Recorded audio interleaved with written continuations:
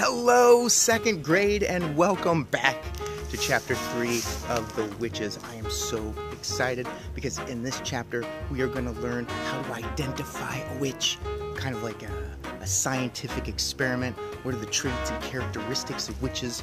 How do I spot them out in the community? These witches mean bad business. They've done terrible things to kids, and I think we need to know how to spot them so that we can avoid them, stay away. Maybe do a 6-foot rule, social distance ourselves from these witches. We've got to do it. Was that a question? Oh, don't worry. Gloves, no big deal. Hair, this is my normal hair. Hair I always have. Enjoy chapter 3. Chapter 3. How to recognize a witch. The next evening, after my grandmother had given me my bath, she took me once again into the living room for another story.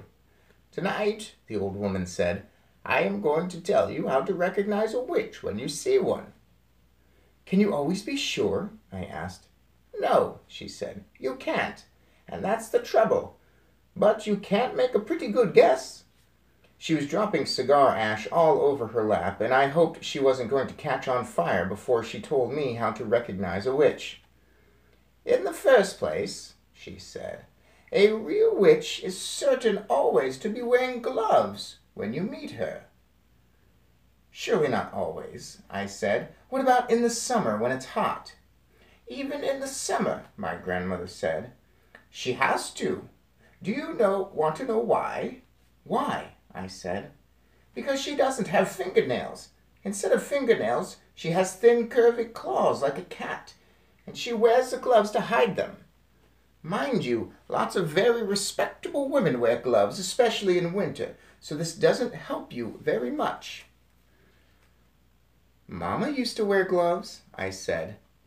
"Not in my house," my grandmother said. "Witches wear gloves even in the house. They only take them off when they go to bed." "How do you know all this, Grandmama?" "Don't interrupt," she said. "Just take it all in. The second thing to remember is that a real witch is always bald." "Bald?" I said.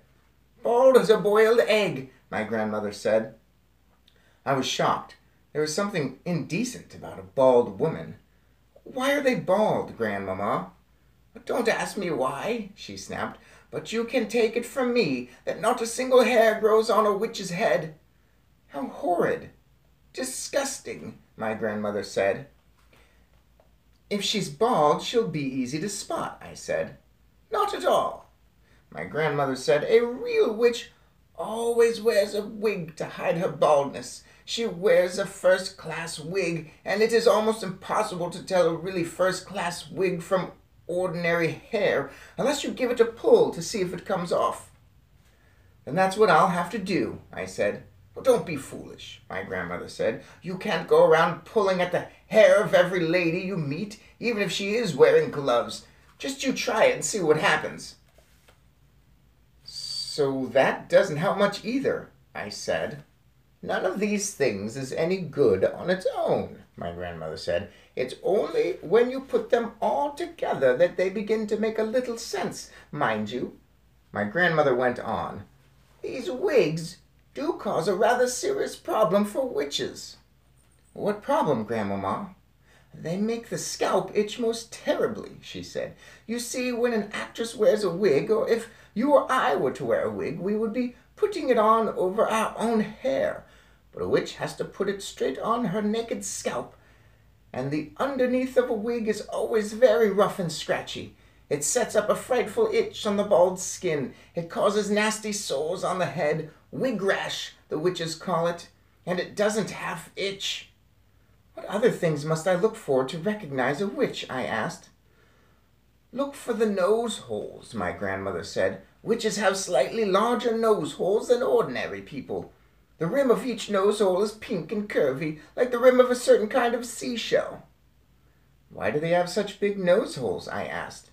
"For smelling with," my grandmother said. "A real witch has the most amazing powers to smell. She can actually smell out a child who is standing on the other side of the street in a pitch-black night." "She couldn't smell me," I said. "I've just had a bath." Oh, yes, she could, my grandmother said. The cleaner you happen to be, the more smelly you are to a witch. Oh, that can't be true, I said. An absolutely clean child gives off the most ghastly stench to a witch, my grandmother said. The dirtier you are, the less you smell. But that doesn't make sense, Grandmama. Oh, yes, it does, my grandmother said. It isn't the dirt that the witch is smelling, it is you. The smell that drives a witch mad actually comes right out of your own skin. It comes oozing out of your skin in waves, and these waves, stink waves, the witch call them, go floating through the air and hit the witch right smack in her nostrils. They send her reeling. Now wait a minute, Grandmama. Don't interrupt, she said. The point is this. When you haven't washed for a week and your skin is all covered over with dirt, then quite obviously the stink waves cannot come oozing out nearly so strong. I shall never have a bath again, I said. Just don't have one too often, my grandmother said. Once a month is quite enough for a sensible child. Wow, once a month. That seems like a low amount of baths. It was at moments like these that I loved my grandmother more than ever. Grandmama, I said, if it's a dark night, how can a witch smell the difference between a child and a grown-up? Well, because grown-ups don't give out stink waves, she said. Only children do that. But I don't really give out stink waves, do I? I said. I'm not giving them out at this very moment, am I? Well, not to me you aren't, my grandmother said. To me you are smelling like raspberries and cream, but to a witch you could be smelling absolutely disgusting. Well, what would I be smelling of, I asked. Dog's droppings, my grandmother said. I reeled. I was stunned. Dog's droppings, I cried. I am not smelling of dog's droppings. I don't believe it. I won't believe it. What's more, my grandmother said, speaking with a touch of relish, to a witch you would be smelling of fresh dog's droppings.